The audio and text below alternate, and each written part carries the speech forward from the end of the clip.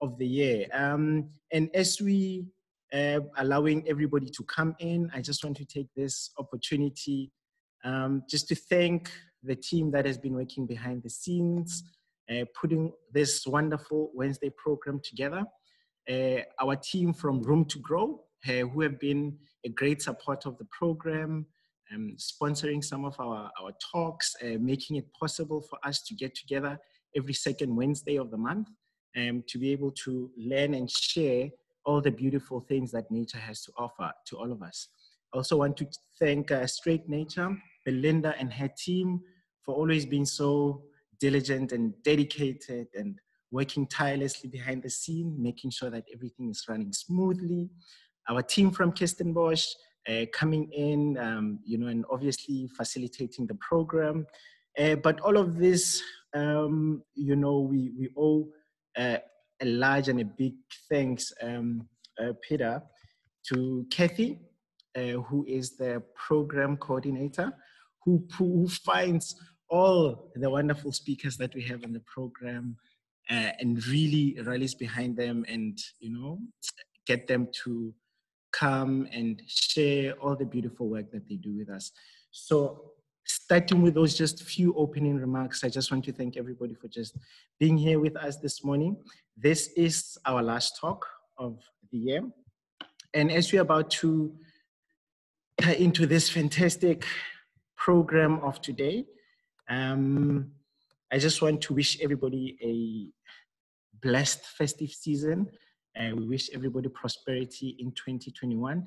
This has been one of the most difficult years that we've had as a country, as the world, with the pandemic looming.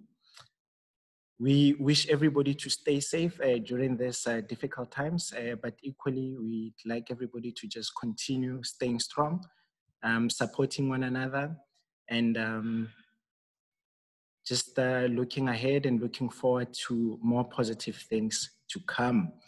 The numbers are going up. Peter, how are you feeling? Are you ready for the talk? Oh, terribly apprehensive. I like it when you say terribly. You don't look anything terribly apprehensive about anything.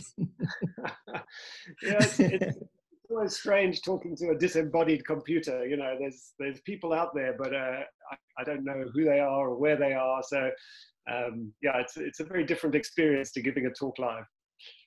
No, definitely. I think we're just about to get going as well. So I don't think I'm going to waste any more time. I'm going to just shoot straight to welcoming our speaker for today. Professor Peter Ryan has a long association with the Fitzpatrick Institutes of Africa Ornithology, studying the impact of plastic ingestion on seabirds. He's got great passion about birds and in particular seabirds, and today he's going to be talking to us about that. He has achieved his PhD and he's returned to UCT to coordinate the Institute's master's program in conservation biology, a role he continued until he took part as a director in 2013. Today we've got beautiful books that he will be sharing some of the research that he's done. As you can see, one of the books that I've got here. This book will be on sale and we'll give you more details just at the end of the talk. So please stay tuned to hear all about it. So without any waste of time, I don't want to take too much time. I'd like to welcome everybody for joining us for the last Wednesday talk. The next Wednesday talk will be on the last Wednesday of January in 2021, and we'll give you more details about that. This talk is going live on Facebook. We'll be sharing this live video also on our YouTube channel. So please make sure to go and like the Struik Nature Facebook page as well as the Kirstenbosch Facebook page. We also have Room to Grow Landscaping. Please go ahead and like that page as well. Without any waste of time, Prof. Peter Ryan is in the house. He's going to talk to us about the world of birds, particularly seabirds. This is going to be an exciting one. So welcome everybody. I will see you guys on the other side. Peter, over to you. Take it away. Yeah, thanks very much, John, and welcome everyone. Thanks for taking the time to listen to some of my stories about seabirds. Oh, and we've got our first little hiccup. There we go. All right. So we live on the blue planet, and I love this image. Last year, I was fortunate before the COVID lockdown to actually travel to the South Pacific. And if you hover above the South Pacific, the whole planet looks blue. So as you know, about 71% of the Earth's surface is covered by ocean. And as a result, we really should be looking at diversity in the sea, perhaps even more than we look at diversity on land. In terms of birds, which are my particular passion, there are relatively few marine birds. Only about 350 of the 10,000 birds in the world live in the sea or make their living by feeding in the sea, which is about just over 3%, which is fairly modest. But if you compare marine birds to marine mammals and marine reptiles, there are actually proportionally and absolutely more species of seabirds than there are marine mammals or reptiles. Obviously, all of these groups are secondarily marine, so they've evolved from terrestrial ancestors. And in the case of birds, they remain tied to land for breeding because they haven't managed to get over the potential handicap, I guess, of laying an egg. And the reason why there are perhaps more marine birds and why marine birds are so successful is that they have several adaptations to living in a marine environment. And one of the biggest challenges for vertebrates coming from a terrestrial system, as we know, if you read harrowing stories of people getting lost at sea, one of the biggest problems is the salt problem in the ocean. And seabirds get around this by having special salt glands, which sit above the eye socket and secrete a highly concentrated sodium chloride solution, which dribbles down out of the nostrils and forms a little drip on the tip of the bill. Often you'll see gulls and other birds. And this is how they get around the problem that we would face if we had to drink seawater. We actually end up excreting more water to get rid of the excess salt that we take in. So it's a net loss to our body if we drink seawater. But seabirds can happily eat food that's packed with salt and even drink seawater and make a net profit out of it because of these amazing salt glands. And this is a common feature that they share with marine reptiles. Most birds have these things, just the passerines don't. But mammals don't have them. And that's possibly one of the reasons why there are fewer marine mammals than there are marine birds. While we're looking at this picture of this amazing giant petrel, what strikes you perhaps is the huge nostrils on this bird. It's obviously a member of the tube nose group, and you can see why it's called the tube noses.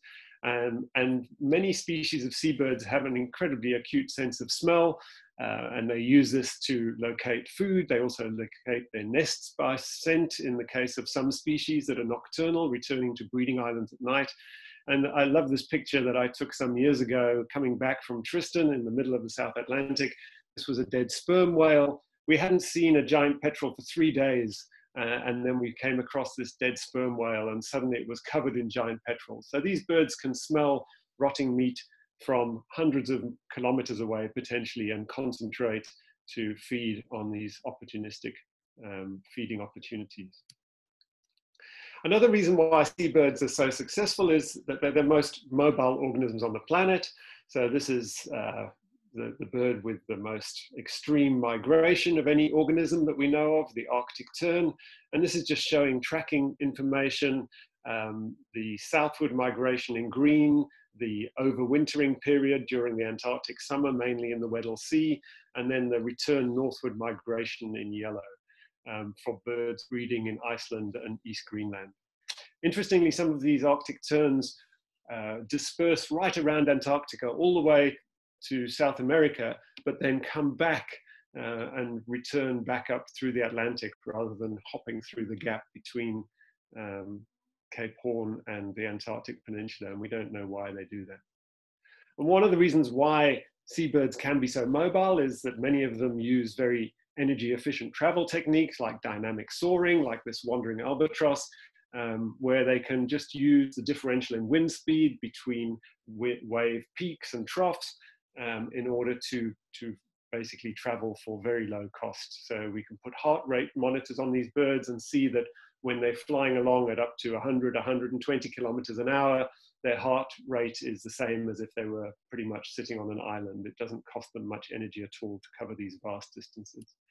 And just to show you some of the movements that these animals can make, this is a track of one wandering albatross over 3 successive circumnavigations of the Southern Ocean during its sabbatical year between breeding attempts. We'll talk more about that in a minute, but just gives you some idea of some wandering albatrosses living up to their name as real ocean wanderers. They can not only travel widely in space over the ocean, they can also exploit quite deeply into the ocean. As you know, most of the energy in the ocean comes from the sun, and so it tends to be concentrated in surface waters, but resources are available throughout the depths of the ocean, and some birds have adapted to be able to exploit down to quite significant depths. The emperor penguin is the most impressive diver of any bird, attaining depths in excess of 500 meters and staying underwater for up to 23 minutes. That's fairly exceptional for a bird. Of course, that doesn't really compare with some of the marine mammals. So the dive records are held by various beaked whales. Cuvier's beaked whale recorded diving to almost 3 kilometers, and Arnu's beaked whale staying down for about 2.5 hours. But they are much larger organisms. And when it comes to diving performance, body size is really critical. And what you see in this graph here is the relationship between maximum dive depth and body mass, both on a log scale. And what's really striking about this is all marine mammals are larger than any marine birds. So if you're a mammal and you want to go back into the sea, you have to have a large body size. You just can't cut it because of energetic constraints and probably the diving constraints. Birds can do it with a much smaller body size because they have much more efficient lungs. See the reptiles scattered amongst them there. If we look at dive duration in relation to body size, again, we see a nice relationship, again, with this pretty much complete divide between the mammals and the birds. But if we put the reptiles over that, you can see that for a given body size, reptiles can stay underwater for much longer, and that's because they are cold-blooded and have a much lower basal metabolic rate, so they use oxygen at a much lower rate. And in fact, some reptiles can stay underwater for months on end, just exchanging gas through their skin. If you're a bird, you can dive quite well, potentially up to hundreds of meters, but the dives are relatively short. And this creates challenges if you're a visual forager, as most seabirds are. Once they're diving underwater, they want to see their prey. They're not detecting it by scent or any other way. And as we know, when you go down in the ocean, it gets dark quite quickly. And most of our ability to compensate for changes in light intensity actually come about from changes in the chemicals in the retina. So when you talk about people getting their night vision, it's a relatively slow process. I like to talk about going into a cinema. When you first walk into a cinema, you can't see anything. It's pitch black and you fall over everyone's legs. But then once you've been in there for 5 minutes or so, you can see these poor people stumbling in and falling over other people's legs quite clearly because the chemicals in your retina have changed.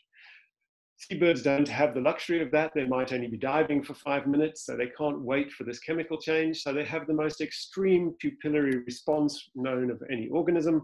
King penguin has a pupil that allows 300 times more light in when fully dilated than when fully contracted. And if you look at any diving seabird, whether it's a penguin or a cormorant out in the sunshine, you'll see that they have very, very small pupils. So the little black square in the center there is the only bit that's actually letting light into the eye of this king penguin on a nice sunny day. So its eye is designed to operate in very, very low light intensities at deep depths. Some seabirds have gone extremely aerial. So probably, at least in the internet, the most famous one would be the sooty tern, which is reputed to be able to fly for 3 or 4 years from the time that it leaves its colony as a fledgling until it returns to breed. This has never really actually been confirmed. I suspect that they do pop ashore every now and then. But we do know for sure that some frigate birds, which are large enough to carry animal logging devices, remain on the wing for months on end. And we know for sure that they can also sleep properly during this time, although they typically only shut down one half of the brain at a time, a bit like dolphins are renowned for doing. But they can actually switch off both sides of their brain for relatively short periods. But they only do this when they're high up in the sky, and they're quite sort of cautious about how they go about sleeping on the wing.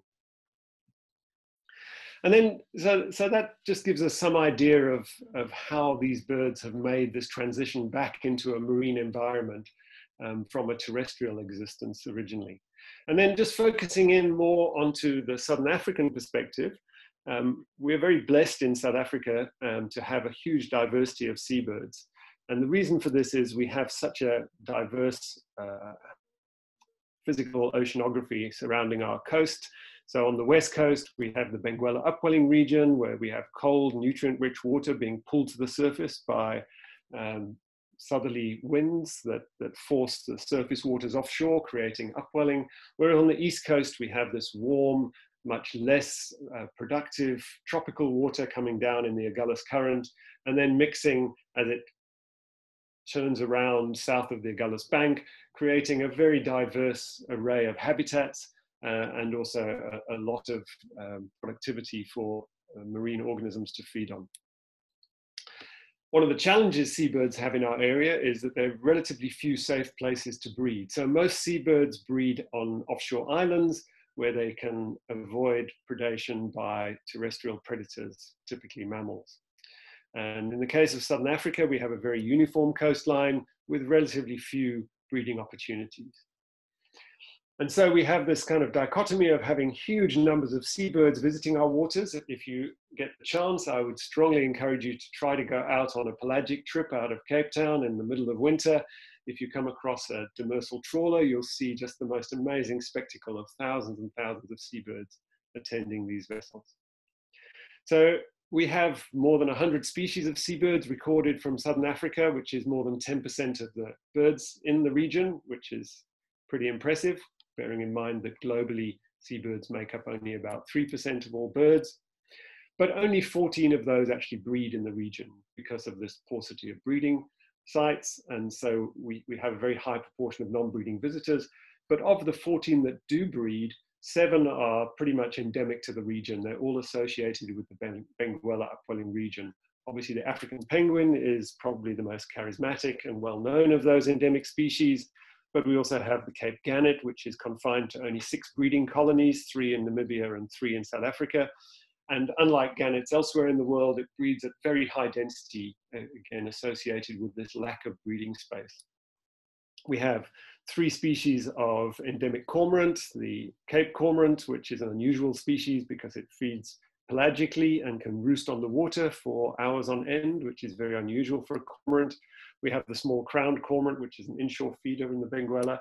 And then we have the somewhat enigmatic bank cormorant, which is the most threatened of all of our cormorant species, and we're still not fully sure why its populations are dwindling. And it has this incredible eye, just starts off with a turquoise eye, and as it ages, the eye progresses to become brick red eventually all through on a very old bird. Very unusual eye coloration change with age.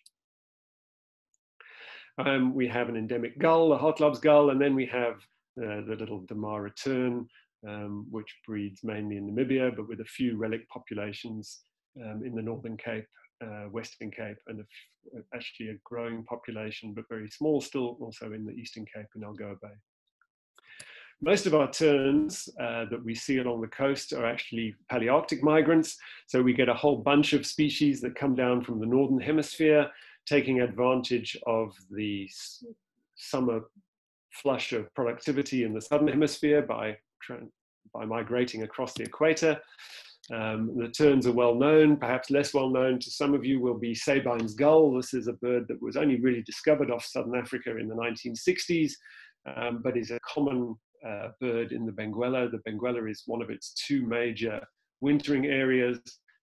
This is a very high tundra breeding bird. It breeds in northern Canada and Siberia, and has wintering populations in the Benguela and the Humboldt currents.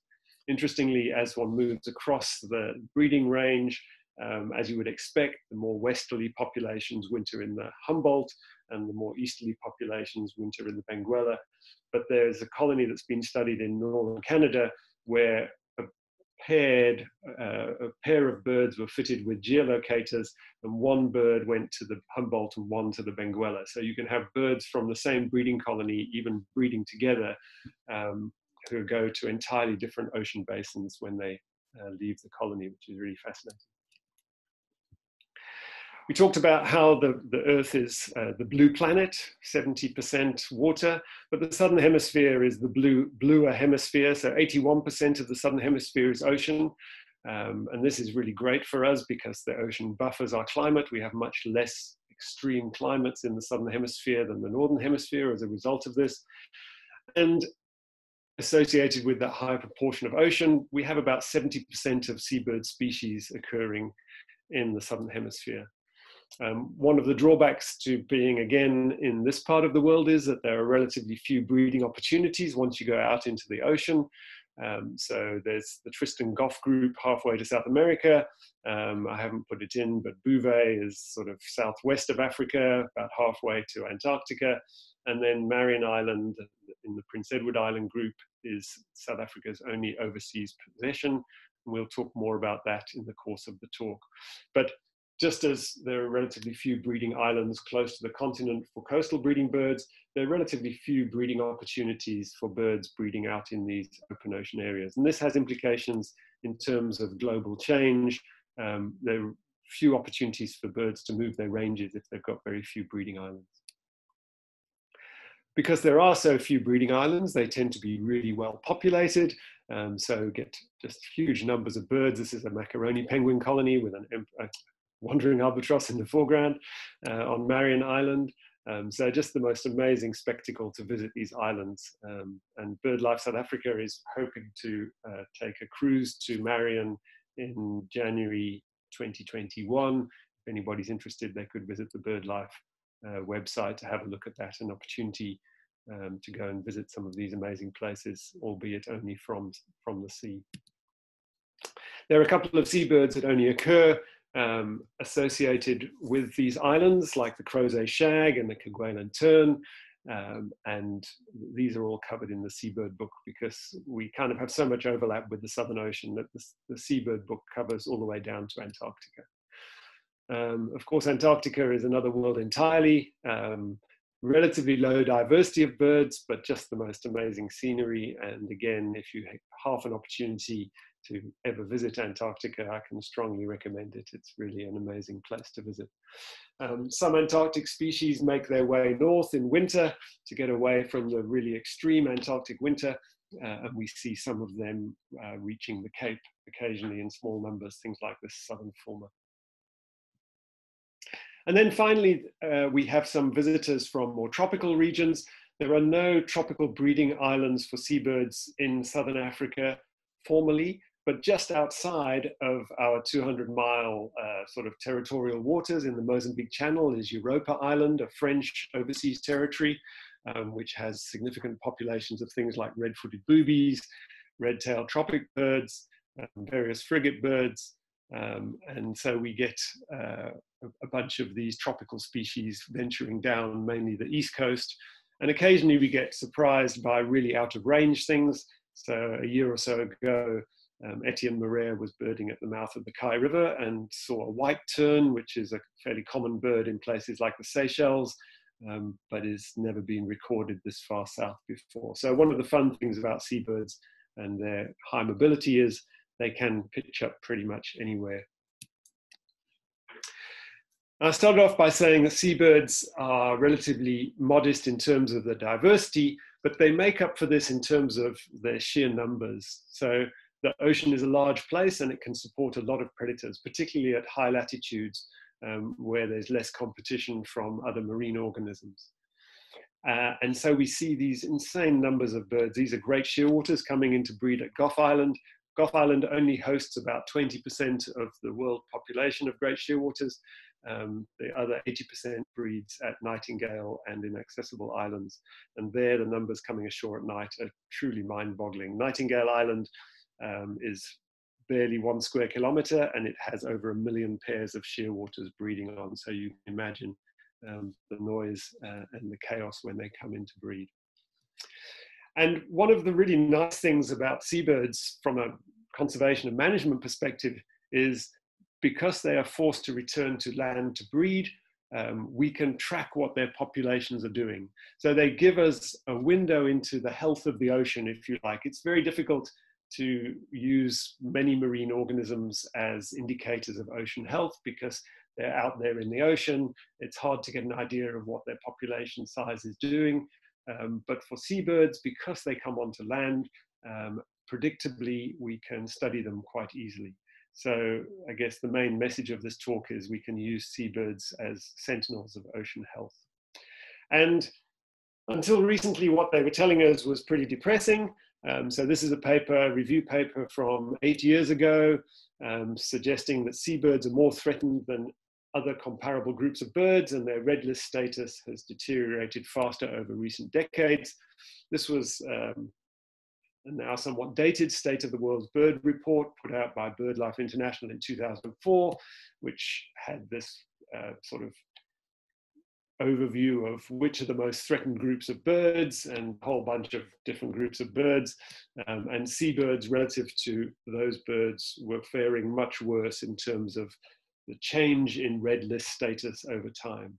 So through the 1990s and into the early 2000s, we saw the conservation status of seabirds deteriorate significantly. And this was really good for seabird biologists because it gave us an excuse to go and continue working on them. But obviously it wasn't good news for the seabirds themselves. And the main reason driving this big decrease through the 1990s was due to direct threats at sea, primarily longline fishing, which many of you no doubt will have heard about, but it's basically industrial scale angling. So you have ships that go out with thousands and thousands of hooks. Each of those hooks gets baited and thrown off the back of the ship. And if you do that without appropriate mitigation measures, all of the albatrosses and petrels who rely on scavenging floating material largely see this as an easy meal.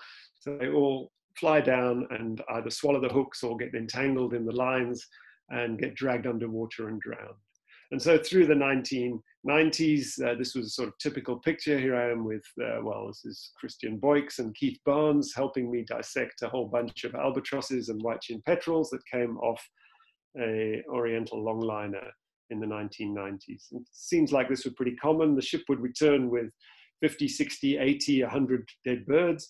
And to fishermen, that number doesn't sound very significant, but in terms of the seabird population dynamics, killing this number of seabirds is quite significant because they have these very conservative life histories. So any additional mortality is a problem for these birds. And let me explain what I mean by conservative life histories. So the reason why seabirds have conservative life histories all ties back into the fact that they make these huge movements even while breeding.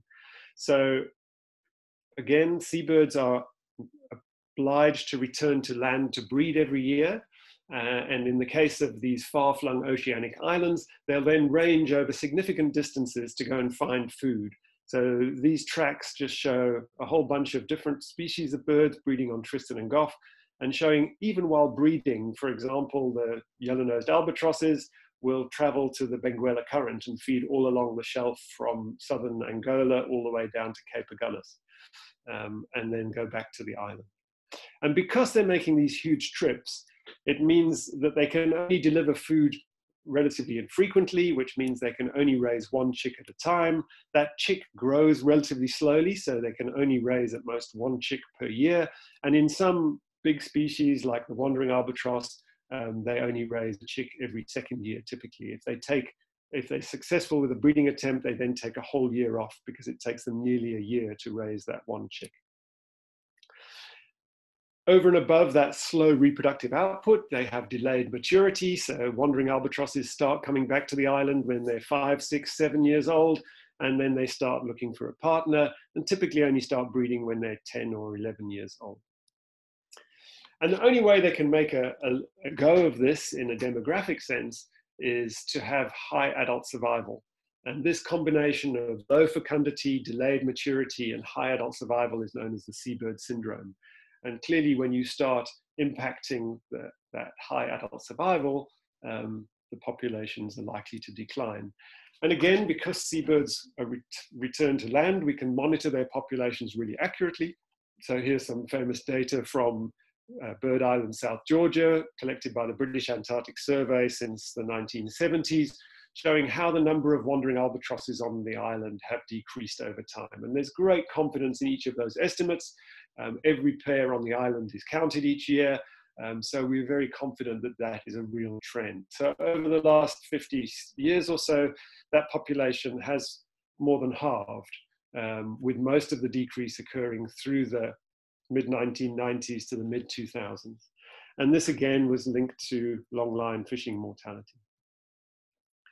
This is of considerable concern to us in South Africa because the Prince Edward Islands, we have 44% of the world's wandering albatrosses. So we have quite a significant obligation to try to conserve our wandering albatrosses and other large petrels that face the same fate. Fortunately, the population trend on Marion Island is quite different from that at South Georgia. And it seems that the Indian Ocean populations have recovered from longline fishing much more quickly. Well, the South Georgia population continues to go down, albeit more slowly, but the Marion Island population is doing fine, as are the other populations at Crozet and to a lesser extent Kerguelen. And just to kind of emphasize some of these changes over time, I'll quickly show you a few pictures from Atlantic yellow-nosed albatrosses, one of the most beautiful small albatrosses. This is on Nightingale Island in the Tristan group, a pair displaying. And this is one of the ponds on Nightingale where there are a couple of hundred pairs of yellow-nosed albatrosses breed, taken in 2017. And if we go back in time, here we are still in 2017, but in a monochrome. And now I'm going to take you back 60 years or so to 1950. And that's what it looked like. Quite shocking how the numbers of yellow-nosed albatrosses have declined over time. So clearly this population has decreased. There's no doubt about that. That's Bunty Rowan on the left, for any of you who might know of Bunty. She was Scaife's daughter. Here's another picture from Bunty Rowan in 1950 and the matching picture now. So really a stark illustration of how these populations have declined. And as a result, the yellow-nosed albatross is listed as endangered because of very rapid ongoing decline projected over 3 generations. That's the criterion that's used by the IUCN. And because the generation time is so long, that means over 72 years. However, is that population decline ongoing? And here the data is much less clear. In fact, if anything, it's pretty clear that the population isn't declining anymore. So it went down during the latter half of the last century, but since then it's remained pretty much stable. So this is the best trend data we have for yellow-nosed albatrosses. It wobbles around a bit from a study colony on Gough Island, but there's no indication of a significant decrease on Gough over the last 40 years. So what was driving that initial decrease at Nightingale, that very alarming decrease? Well, Nightingale is harvested, or was harvested, by the Tristan Islanders. So in the 1950s, we don't know how many albatrosses there were obviously quite a lot, but they were taking thousands of eggs and chicks and substantial numbers of adults each year. Fortunately, that population has been protected since 1976, and so that cause of mortality has been removed. And it wasn't just the population on land that was being hammered. So we have some really unique data going back to the 1930s when the Norwegian scientific expedition ringed 500 chicks at Nightingale Island in 1938, and 2.5% of them were caught just in the first year after ringing. Most of them were caught in southern Angola, a couple off Namibia, and one off the south coast of South Africa. Since 1980, we've ringed 5 times as many chicks at Tristan and Gough, and only 1 has been caught as a first-year bird. So what's going on here? Why were so many birds being caught in the 1930s? And this goes back to the traditional feeding of people on albatrosses in the old days. So here's a traditional cookery book from the 1950s suggesting that the white-chinned petrel or Cape hen cormorant, albatrosses and penguins were all firmly on the menu back in the 1950s. So fishermen not only were going out and catching fish, they were deliberately catching birds for food. And so what we're seeing these days is, yes, fishery bycatch is a problem, but it's probably a lot less than historical exploitation. And if we can get on top of the bycatch issue, these populations should be able to recover. A much more problematic issue to deal with is the question of competition with fisheries, where we are competing head to head with seabirds for the same resource. And this is the problem that faces many of our endemic seabirds on the west coast in the Benguela upwelling region, where they feed primarily on sardines and anchovies, which are also the target of a huge industrial fishery. So if we look historically at Namibia, this is showing the history of fish catches off Namibia. You can see that the amount of fish caught peaked just before 1970, and since then has declined despite attempts to try to recover this fishery. And the reason why we think that the fishery hasn't been able to recover is that there's been a complete regime shift ecologically within the northern Benguela. So by removing all of these pelagic fish from the ecosystem, we created a vacant niche, which was filled by salps and jellyfish. And now the few fish that persist there, their eggs and larvae are just being eaten by this huge biomass of jellyfish and salps. So there's just not enough fish to be able to get back to the kind of state that it was, because whenever they spawn, most of their eggs and larvae get eaten by the jellyfish. And we see a corresponding decrease in the top predators feeding in this system. So Cape gannet pairs decreased 95% off Namibia since 1956. And it's not just the fact that there's less food. As the population becomes smaller, it becomes more susceptible to other kinds of threats. So this is Malgas Island in the West Coast National Park. The whole area used to be full of gannets. The population started to decrease because of a lack of food, but now the colony is broken up into little sub-colonies, and we find that most of the predation by terrestrial predators, such as kelp gulls, occurs around the edges of the colony. So now, instead of most of the colony being safe in the middle, there's lots of edge for these predators to get in, and so this is another threat. We're also seeing a significant challenge from an increasing fur seal population. So this is the fur seal colony at Lambert's Bay, right next to the Cape Cormorant colony, no, Cape Gannet colony. As many of you will probably remember, in the early 2000s, the seals actually entirely displaced the Cape Gannet colony, one of only 6 in the world, from Lambert's Bay. And it was only through rapid intervention by Cape Nature, who chased the seals away, that gannet colony returned the following year. And ever since then, we've had to have an active management program to keep seals from going into the colony and killing gannets. At Malgas Island, New Mercado's research suggests that somewhere between 1/3 and 80% of fledglings of Cape gannets are killed each year by seals. And clearly that's not sustainable for a bird that only raises 1 chick per year. So we really need active management, or that population is going to go extinct. African penguin story is even more depressing than the Cape gannet story.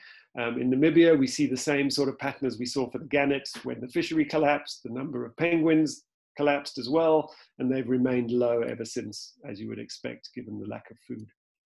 In South Africa, there were more penguins to start with. The first population estimate we have that's at all robust goes back to Bob Rand's work in the 1950s.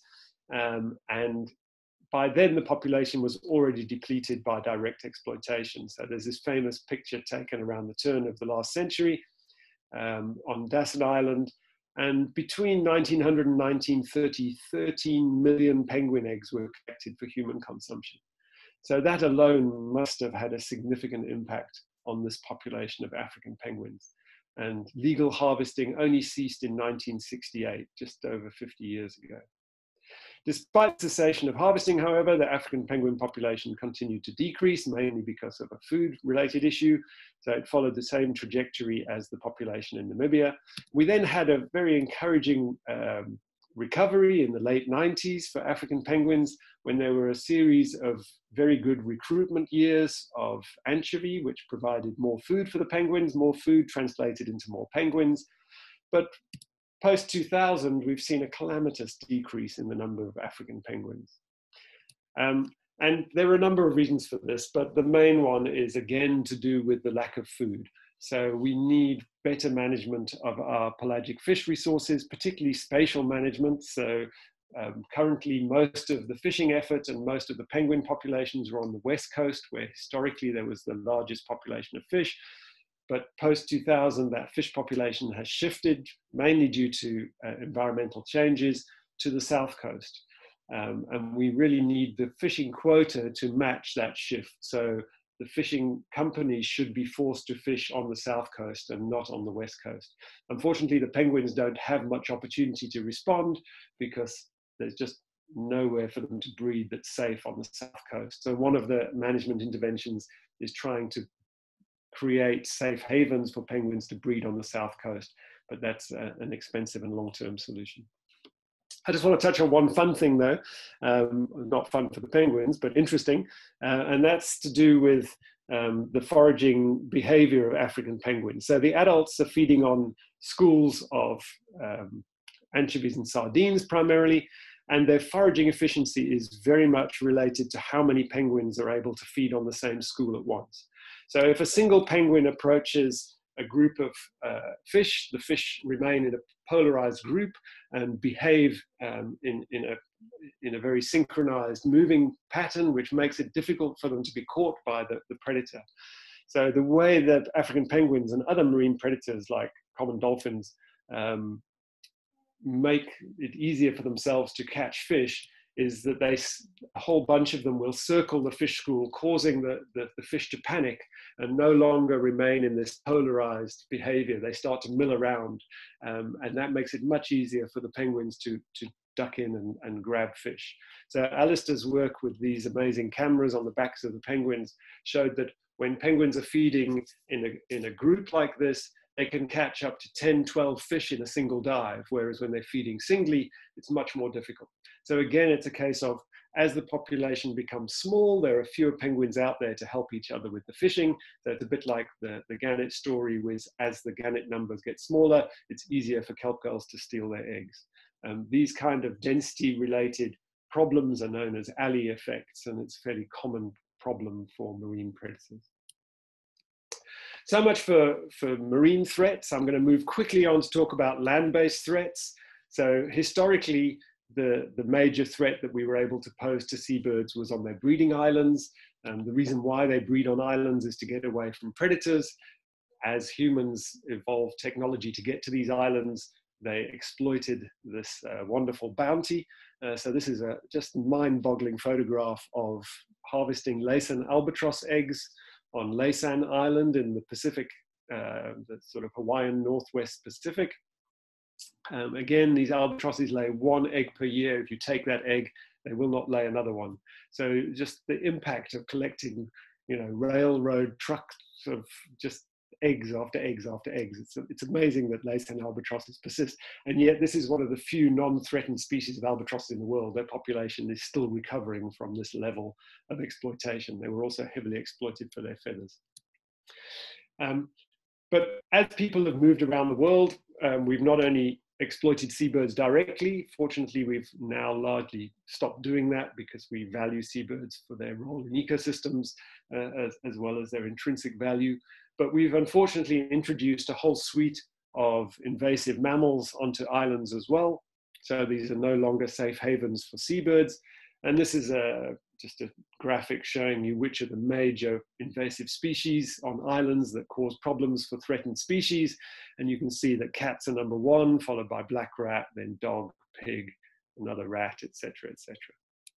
We're fortunate that we don't have problems with any of these on our major islands. But at the Prince Edward Islands, South Africa's only overseas territory, as I said, in the sub-Antarctic, we do have an issue with mice.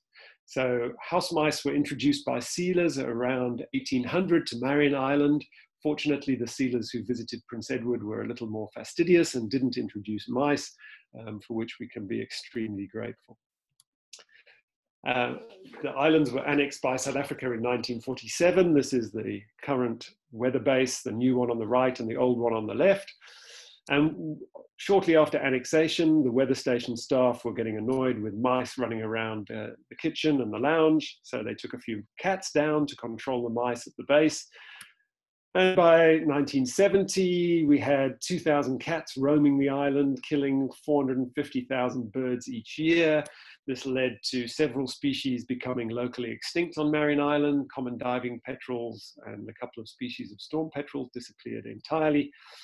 And by the end of the 1970s, it was estimated that the numbers of burrowing birds on Marion Island were about 20 times less per unit area than on Prince Edward. So the cats had an enormous impact on these nocturnal burrowing birds in particular. So a decision was made to get rid of the cats. There was initially a feline flu was introduced, which knocked the population down by about half. And then we had these crazy characters who were employed to go and shoot cats. So they had to roam around the island at night with spotlights in all weathers, shooting cats. Pretty hardcore activity. And they managed to get the population down to a few hardy, canny individuals. And then there was had to resort to a variety of other approaches, trapping and poisoning to get rid of the last cats. But fortunately, the effort was sustained over more than a decade, led by Martin Bester, and eventually the last cat was killed in 1990, and the island has remained cat-free ever since. Unfortunately, this left mice as the only introduced mammal on the island once again, and we didn't really think that mice were a major problem for seabirds at this time. So we knew that they had a significant impact on plants on the island. They have a very big impact on invertebrates. They love snacking on the flightless moths and weevils, which are endemic to the island. But we didn't think they were a major threat to seabirds. That changed after 2000, when Richard Cuthbert spent a year on Gough Island and discovered that the mice on Gough were pretty significant predators of seabird chicks. This is a great shearwater chick being eaten alive by a house mouse on Gough Island. And post 2015, we've seen a massive increase in attacks by mice on albatrosses on Marion Island. And so 2015 was an unusually warm, dry year on Marion, and it allowed the mouse population to get a very high level. And that year we just saw attacks on, these are all grey-headed albatross chicks that just about to leave the island. And it's late in summer and the mice are running out of food and they resort to eating the albatrosses. As I've already said, the Prince Edwards are incredibly important for wandering albatrosses. Marion alone is home to 1/4 of the world's wandering albatrosses. And again, the mice really climb into these birds late in autumn and into winter when they have these small chicks. So this is Stefan Schoonby's horrific picture of a wandering albatross chick being scalped by a mouse. This bird died overnight. Fortunately, there's something we can do about this. So the New Zealanders have come up with a solution to these invasive mammals on islands. The New Zealanders have the biggest set of problems with invasive mammals because New Zealand was largely mammal-free before people arrived there. And so their native populations are particularly vulnerable to introductions. And for large islands like Marion, the only real approach that we have at the moment is to use helicopters to spread poison bait across the whole island. This is a photograph from Macquarie Island, an Australian subantarctic island, which was cleared of rats, mice, and rabbits in 2009. Since then, South Georgia has been cleared of rats, and more recently, the Antipodes Islands have been cleared of mice. So there's lots of successful stories out there of doing this, and we're currently fundraising for an attempt to eradicate mouse from Marion. If you want to go to the Mouse Free Marion website, feel free to go and have a browse there, find out how this is going. And then finally, as if there weren't enough problems, there are a bunch of new problems that are emerging. So disease is an issue for seabirds, again, probably mediated in some cases at least by people spreading disease around. So we have breakouts killing particularly large numbers of cormorants in some years. Avian cholera is problematic.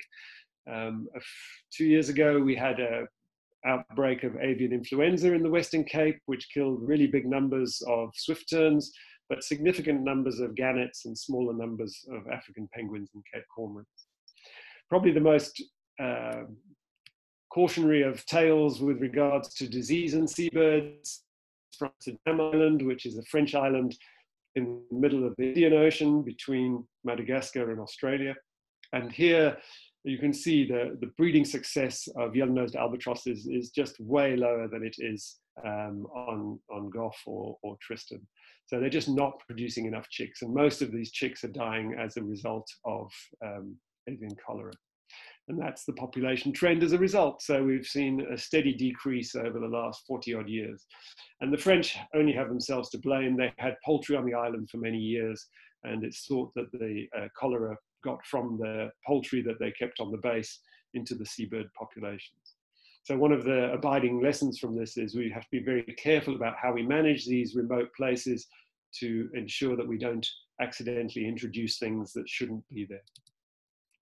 And then finally, the elephant in all conservation rooms these days is climate change. So we have issues with temperature extremes, things like African penguins nesting out on the surface because they've lost their guano cap to burrow into. If it gets above 30-35 degrees for any sustained period, often abandon their nests. So you see a lot of abandoned eggs around African penguin colonies early in the breeding season in late summer. We're seeing increasingly severe storms associated with climate change, which leads to storm swell surges, soil erosion, landslips. Many of the birds breed in peat. If that peat gets washed away by storms, they can't burrow into the ground anymore. So there's a whole bunch of problems there. In the tropics in particular, many seabirds breed on low-lying atolls, and with sea level rise set to change by maybe 10 to 20 meters over the next century or so. That's very distressing for many of the birds that rely on those low-lying islands.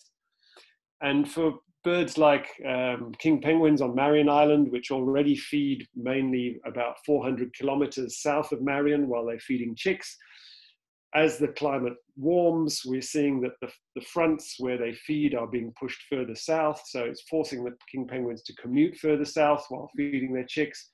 And it's becoming almost not profitable for them to actually breed at somewhere like Marion. They're having to shift to islands further south. So we're seeing the population in places like Heard Island increasing.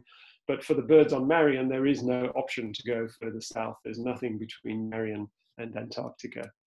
And finally, as we've just talked about, climate change can also make the impacts of invasive species worse. On Marion, it took 20 odd years before the mice really became a problem. And we think that's because it took that long for the climate to get warm and dry enough for the mice densities to get high enough at the end of the summer for them to start attacking birds. Okay, so that's my story.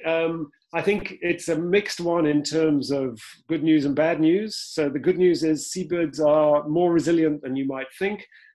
Yes, we're killing them on long lines and on trawl lines, but relative to what we were doing deliberately in the past, it's relatively minor. And with appropriate mitigation, we can get the populations to recover. Where it's more problematic is where they're competing directly for food with people, and that's a much more difficult one to deal with because there's no incentive for fishermen to reduce their catches in situations like that. So that requires strong top-down management. In terms of land-based threats, I think there's some encouraging news. We can restore these breeding islands, and if we do so, the populations will and can recover, and that's really exciting.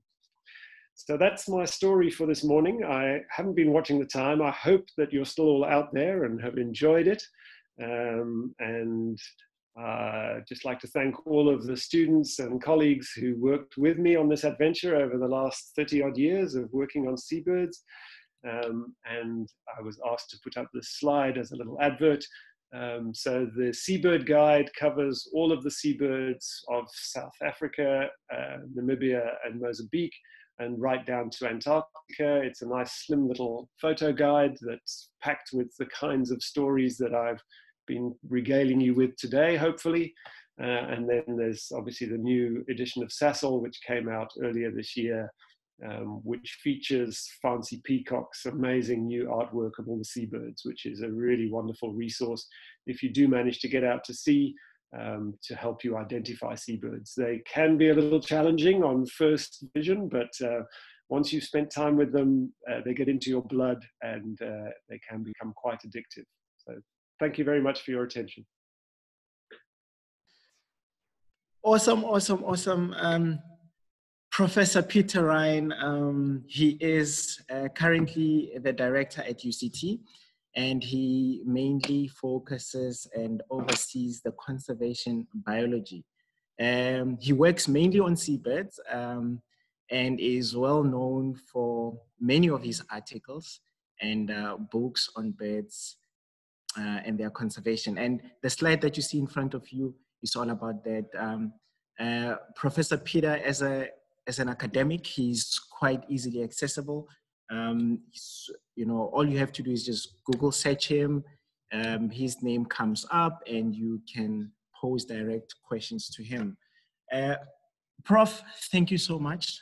Your passion and the work that you do is absolutely breathtaking. I think you've covered the topic in such a vast scientific and basic ways. You've just mixed science, research, and just a general, you know, observations of some of us who are not working in the direct field like you do. And you've brought this information in such an easy and understandable way, and really make us think about, you know, what's going to happen to the future in the next coming years. So thank you very much thank you very much for the work that you do, and we salute you, and we you know, encourage you to continue doing the great work that you do, and we look forward to definitely chatting to you again in the near future. So with that said, let me start with a quick opening question. So something that's been fascinating to me and I'm really wanting to understand what's going on.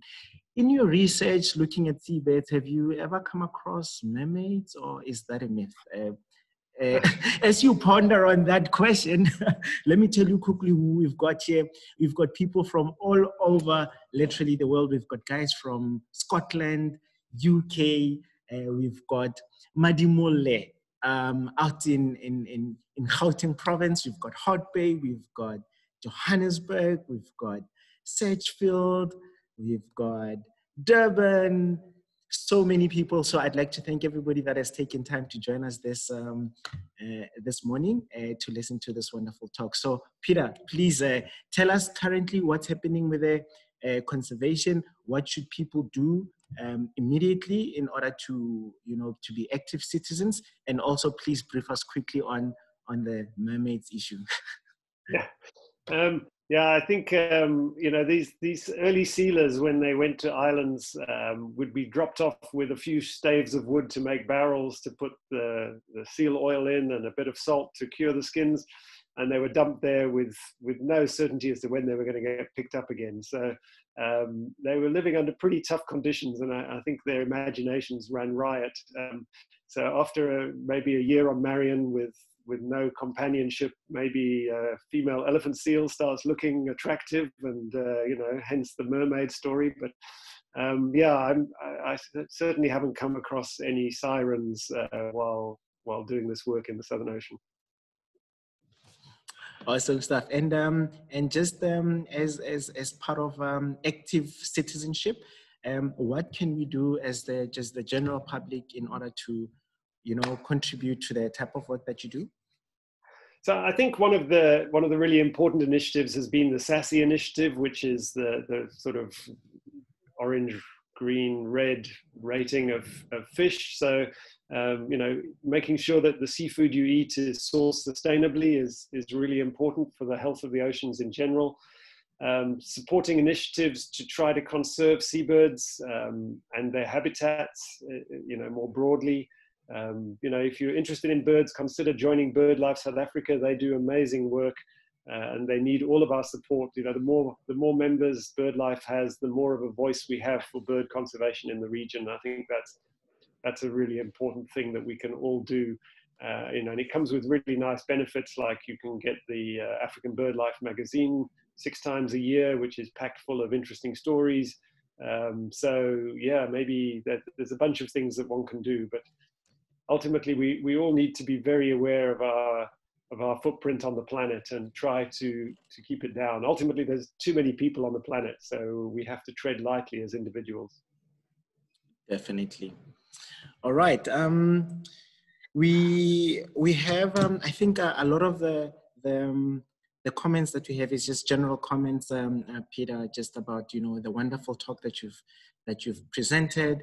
A lot of it is literally great comments. Everybody saying thumbs up. They really love the work that you do.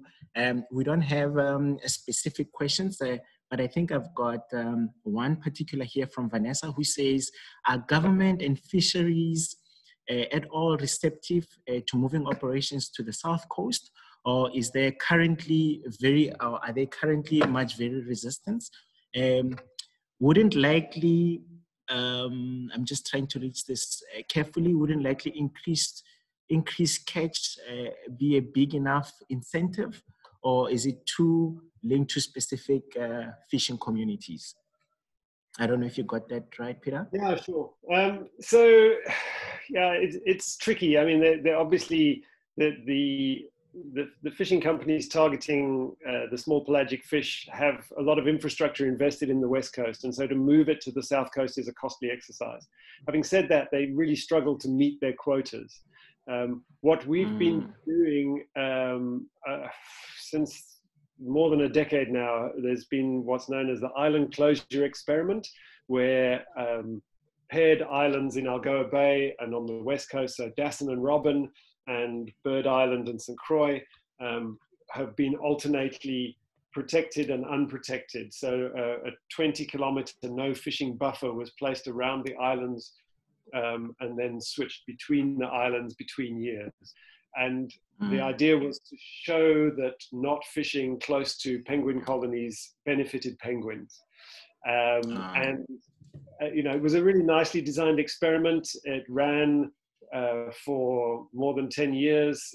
It showed pretty conclusively to any objective scientist that there was a very clear signal of benefit. If you stop fishing close to penguin colonies, the penguins do better. Their foraging trips are shorter, their chicks grow more quickly. So there was a very compelling case to be made. But unfortunately, the industry is also quite defensive about these things, and they employed consultants who argued on statistical grounds that that there were issues with various technical statistical concerns around this, and the whole process has become mired in controversy as the statisticians duke it out. One of the issues was that the buffer wasn't big enough.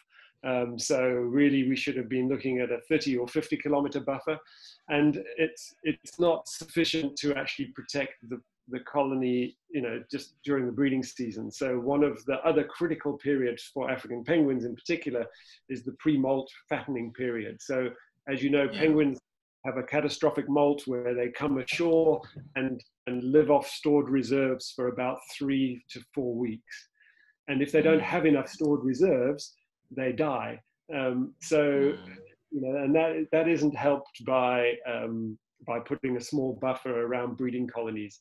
It turns out that many of the juveniles are programmed when they leave the colonies to go up the West Coast. Again, historically, that was where the fish was concentrated, so it makes evolutionary sense.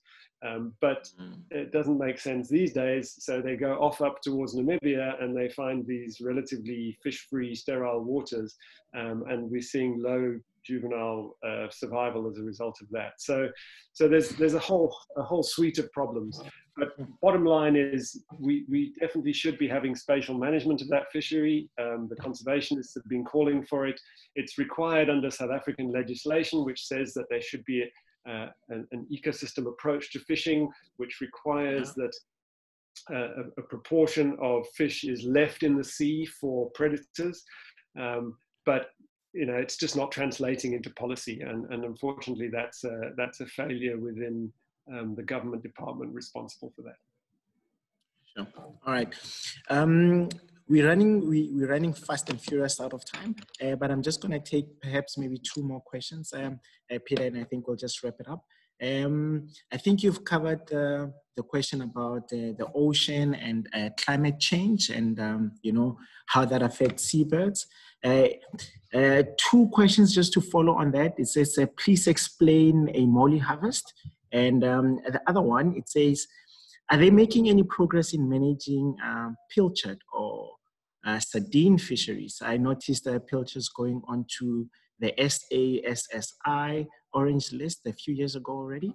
And perhaps maybe let me just take this two last ones as well. And how serious is the latest trend of cutting albatross beaks by fishermen? And also the last one, is it viable to guide or to build artificial platforms of the coast to encourage breeding of the seabirds? Just quickly, literally in 1 minute, Mr. Peter, let's do this. Yeah, sure. Sorry, my phone's ringing because there's somebody at the door. I'm trying to just kill, I don't know what I'm doing. Anyway, I can't turn this phone off, I'm afraid. There were like 4 questions there, so I'll have to take them backwards. Building platforms, yes. Yes. So creating artificial habitat definitely can work. It's been done quite successfully for creating guano exploitation in Namibia and in Peru. The challenge we face in South Africa is we have a very exposed coastline with high wave action, so it's not an easy engineering solution. So yeah, but it's sort of fine in principle but difficult in practice. What we're doing with the African penguin is creating sort of predator-proof havens along the coast. So there's a pilot project in De Hoop Nature Reserve near Cape Infanta, where a headland has been fenced off. But it's a long-term management headache because you have to maintain that fence to prevent predators getting over, and particularly around. So with tidal, when the tide goes really low, there's the scope for somebody to slip around the edge. So again, it's difficult to do. Sardine management, yeah. So sardine is part of the small pelagic fishery with anchovy. Most of the catch these days is anchovy. So historically it was sardine, and then we had a flip-flop probably due to overfishing of the sardine, and now we have primarily anchovy in South Africa. It's difficult to manage because the fishermen are not sure what they're targeting, so there are limits on how much sardine they can catch. But because it gets caught in with the anchovy often, there's a whole bunch of fisheries are full of dodgy and corrupt practices. So I think, quotas are set with the best of intentions, and then fishermen come up with ways to circumvent them. And I'm afraid I didn't start scribbling down the first 2 questions. So what were the first 2 again you wanted me to touch on? All right. So we have the one about the explanation about the molly harvest, and also the trends of cutting albatross beaks by fishermen. Okay. How serious is this latest trend? Molly harvest. Molly is just the sort of island name for an albatross. So the people living on Tristan during the 1920s, they went nearly a decade without seeing a boat from the outside world. Had no contact with the outside world. So they went through really tough times, and they had to live off the land. And so one of the major resources that they made use of on the islands was using seabirds as food. And so, that became entrenched as as part of their way of life. And so every year they would make a trip to some of the other islands to collect the eggs or the chicks of different seabirds at different times of the year. So that's just the Molly is just albatross harvest. Fortunately, now no longer allowed. And then the other one was the business of collecting beaks. I think it's largely opportunistic. So I don't think that they target seabirds specifically to cut their beaks. But if one gets pulled up on a line and then you see this pretty bill, I think some fishermen kind of go, oh, that's kind of sweet. Let's make a keychain or something out of it. But as far as I know, if anybody has any other information to the contrary, it's obviously not something we would want to encourage. But again, BirdLife's working quite hard to try to work with fishermen to educate them as to the sensitivity of these populations. Let me just cover this last. I think, Peter, I think we've kept you with us for quite a bit. And, we still have the whole attendees online just listening to some of to how you answer some of the questions. So again, let me just thank you for this wonderful opportunity that you've presented to us. Thank you for granting us with your presence. And also on the last screen that you see, ladies and gentlemen, the Guides to Seabirds of South Africa, written by yours truly, Professor Peter Ryan, and the Sasol Birds of Southern Africa. This is the 5th edition, and it's available in Afrikaans and English. We also have a PVC covered edition. They are all available at a discounted rate at the Kirstenbosch Book Club. You get 15%. We're keeping up with the trend of Black Friday. And we're maintaining this this discount to everybody that's attended here today. And if you tell your friends about it, we'll keep quiet and still offer you the discount. I think we've got Christmas coming up. There's such a world of knowledge and the description of birds that are in here. I think this is it's a wonderful resource to have. We also have Guide to Seabirds of Southern Africa. So please go on ahead and get yourself this book. I think this is going to make a wonderful Christmas gift for someone. And also when you're out in the sea looking at the different birds, you can always take out your book and then just see what kind of bird it is and the history about the bird and, the impact on the biodiversity that we have in this world. So thank you very much to everybody that's attended the talk today. We look forward again to welcome you again in the last Wednesday of January, which will be, I think the last Wednesday, I'm not too sure what date it would be, of January 2021. And, welcoming you again with a wonderful speaker. So please keep your, tuned onto our Facebook pages, the Struik Nature Facebook page, Room to Grow, as well as the Kirstenbosch Facebook page for more information about the next talks that will be coming in 2021. Ladies and gentlemen, we wish you a Merry Christmas, a blessed festive season. We wish you all a prosperous 2021 coming up. And let's all do our best to stay safe.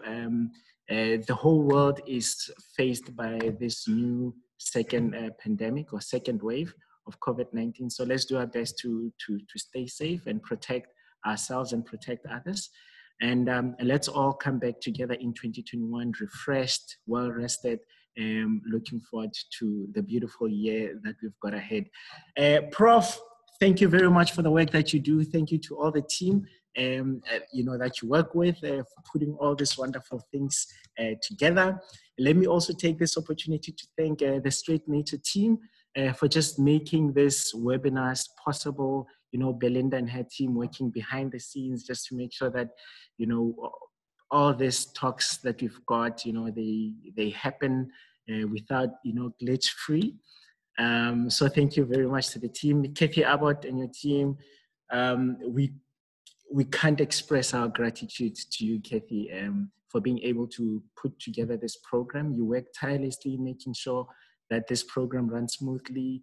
our guests know what they're presenting. So thank you very much to you and your team for making this possible. And from Kirstenbosch side, our focus this year, it's all about safety. We want to encourage everybody to come and visit the garden. We will be focused on absolute safety. It will be safety for yourselves and your family. So come and enjoy the gardens. Make sure you've got your mask when you're working on the paths. But otherwise, once you're seated and having your picnic, you are more than welcome to just sit and enjoy in a safe environment. Ladies and gentlemen, that's all from me. Thank you very much for giving me the privilege of presenting some of the talks. It's been a great honor and a pleasure working with the whole team. So until we meet again, have a blessed festive season and a prosperous 2021. Thank you, everybody. Enjoy your holidays.